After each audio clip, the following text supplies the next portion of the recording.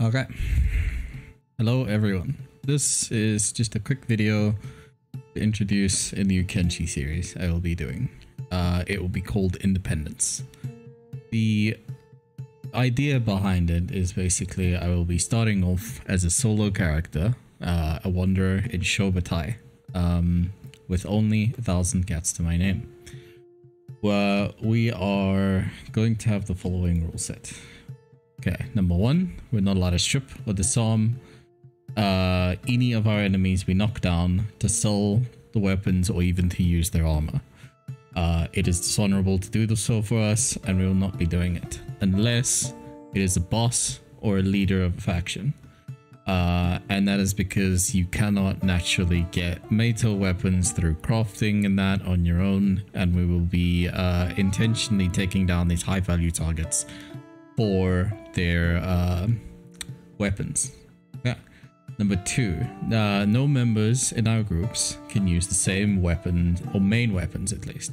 The secondary weapons like katanas and things like that are completely allowed, but as a main weapon, for example, if one character has a plank, none of the others will be allowed to use a plank either. Okay, number 3, we're only allowed one of each workbench. So basically, if I have one leather crafting workbench, I'm only allowed to have one of those, and only one person can work at that workbench. Mining in that is open, and people can mine as many people as they want at a mine. But this is just for balancing reasons, so that I don't end up with an absolute ridiculous amount of wealth and things like that. Yeah, then no trade with the Holy Nation or the Shek Kingdom, because they are part of our goals. We're going to be trying to take over and destroy the Holy Nation and Shek Kingdom. And then rule number 5 is to manufacture as much of our own gear as possible. We want to be pretty much self-sustaining and having everything made in our own city and through our own things. We do not want to be stealing weapons from anyone if possible. Yeah, that's it for the rules. Here's the goals of our series. We want to, number 1, collect enough money through fighting and slavering, or not slavering, slavery. Just get a starting squad going and start a base. So obviously not being able to loot weapons and armor to sell in the early game is going to make it pretty hard to get starting money. And since we are in the United Cities anyway, we will be able to participate in slavery fairly easy. Obviously with my character being fairly weak early on, that will be a lot harder, but it will be possible. Okay, number 2 on our goals list is to build a base to a state that it can function completely without any need to bring in external resources. So we'll need to have farms set up and things like that. We are going to be trying to live in the Great Desert. I have never done that before, so it might be fairly difficult. I don't know.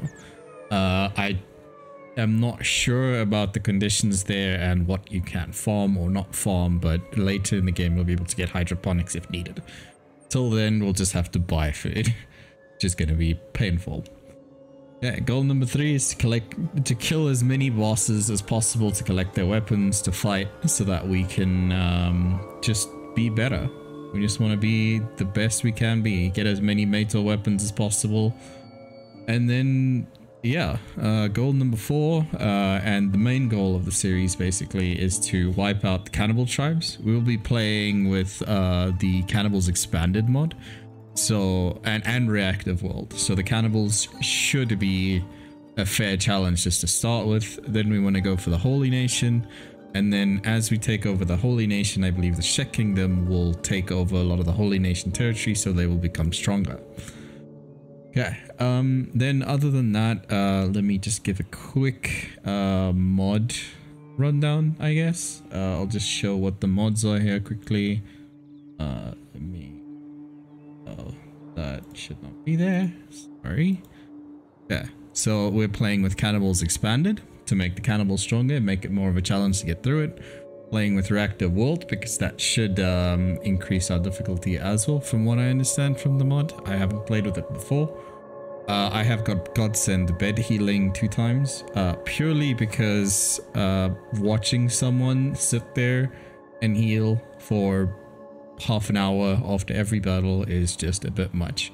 But the other mods for it are generally a little OP, like 4 times, 8 times feels a bit too fast, and you just end up abusing the bags and that quite often.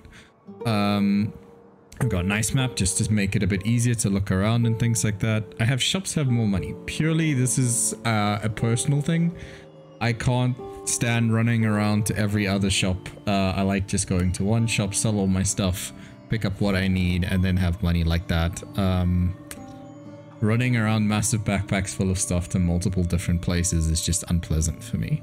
Flies are muted. No one likes the flies in the game. I don't know why it's there. Cut purse cat looting. This adds a minor amount of money to most of the enemies we find. It seems like it would make it a lot easier, but it's genuinely not a lot. Like most of the units we'll be knocking out and that will give us maybe 50 to 100 cats. Stronger group combat. Yep. We're gonna make it hard. We're gonna be having a lot of very, very strong enemies. Better shopping experience, just, yeah, makes it possible for us to set up a shop at our base. Legendary of Kenshi. So this is a big mod that changes a lot of the characters and that in it. For example, one of the characters we're going to have to take out, Holy Lord Phoenix, in the Holy Nation. He will be very difficult to kill. It actually increases a lot of the major characters in the game to stats beyond what is normally possible in the game. So they will genuinely need multiple people to take them down. General modifications. This adds a lot of extra stuff to the game, and I will be trying to explain what is added by this throughout the game. I have gotten used to it, and it feels a lot better for a long series playthrough for me to play with general modifications. Fixing clipping issues just helps your characters look a bit better with their armor and things like that. 256 recruitment limit is just purely we want a lot of people, especially if we're going to have a whole group at base and a whole group at outside attacking people. Better vanilla item stacking, just a little bit more stacking. People can carry. You're still restricted by weight, but items stack better on top of each other, so it just makes inventory management easier for me. Better squads and weapons, again, another mod to make it a little bit more difficult for us. The squads are slightly bigger, and they will have a lot stronger weapons. This is part of why I wanted to do this playthrough without stealing weapons, because their weapons and armor of much higher quality, so they will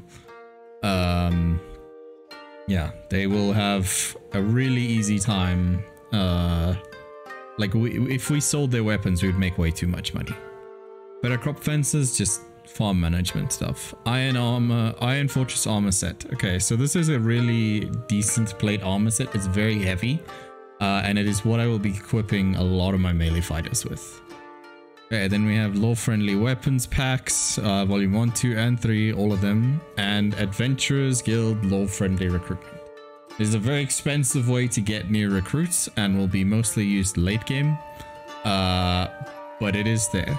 Guaranteed slave recruits. We're going to be probably recruiting a fair amount of slaves, and that is what this is there for. Transparent UI just makes the game look better. And legendary weapons. There is a bunch of basically better weapons on certain units and things like that. And yeah, just gives a couple more unique NPCs really good weapons, and that's the idea. So yeah, I hope you enjoyed this video. I don't know if you really enjoyed it. It's just a quick introduction to the series, mostly just for people that are going to be joining the stream and would want to see how the game runs. I will be leaving the link to this video in the description of all the other videos I make in future. Yes, thank you for watching. I appreciate you guys, and I hope you enjoy the series.